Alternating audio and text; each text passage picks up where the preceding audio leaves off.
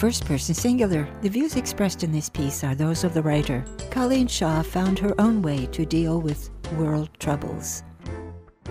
The world is a sight to behold. Each day as I read current events online, I hold my breath. Things are considerably more complicated now. I'm thankful that I'm not trying to figure out the never-ending puzzle of world politics. It's a difficult task. I am amused that the daily news has forced a new habit on me. When I read through articles, I have begun to say little prayers. When the young men of war counted his numbers, I close my eyes and whisper, "Go in peace." When kidnapped victims are found, I say thank you. And when foolish people do foolish things, I say, it takes all kinds to make an interesting world. Thank you for the variety. I don't know when it started. I'm not even sure where it comes from. Growing up, my family rarely, if ever, attended church.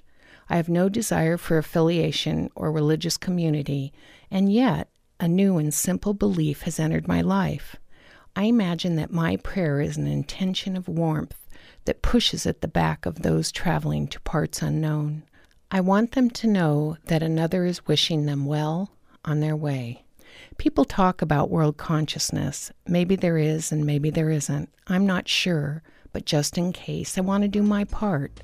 It's not much, but each day as I read the news, I whisper my little prayers. Colleen Shaw is a writer.